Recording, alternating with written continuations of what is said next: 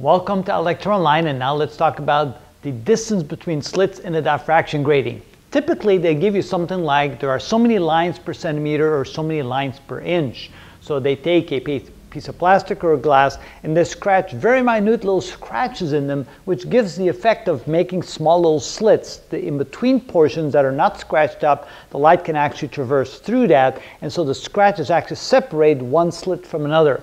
But typically they draw a certain number of scratches per inch or a certain amount of scratches per centimeter, and those are then expressed in terms of, let's say, 5,000 lines per centimeter or 1,500 lines per inch. How do we find the separation distance then between any two adjacent slits? It's actually pretty simple. For example, if we call D1 this and D2 that, what we simply do is that D1 is simply the inverse of the number of lines per centimeter, but then converted to meters. So it would be 1 over 5,000 lines per centimeter, which becomes 1 centimeter per 5,000 lines. And of course, we want to convert that to number of lines.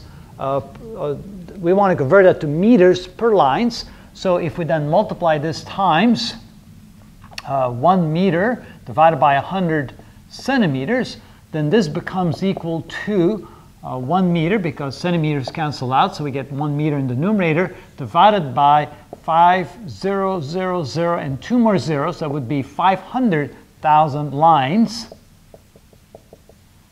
And then if we actually put that number into a calculator, we take 1 divided by 500,000, we get 1 divided by 500,000, we get 2 micrometers. So this is equal to 2 times 10 to the minus 6 meters, or 2 micrometers. So this is equal to 2 micrometers. So that would be the distance between any two adjacent slits.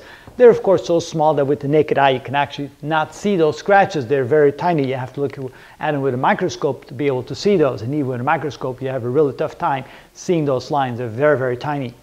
All right, how do we convert 1,500 lines per inch? We would do the same thing. We get D2 is equal to the inverse 1 divided by 1,500 lines per inch, which means inches goes to the top, so we have 1 inch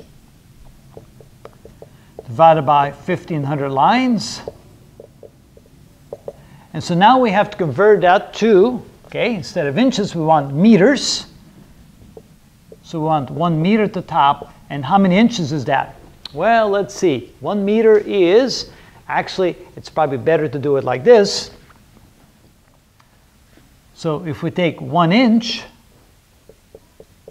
which is equal to 2.54 centimeters, and convert that to meters, we get 0.0254 meters. That's probably a better way to convert. All right, so now we can convert from inches to meters.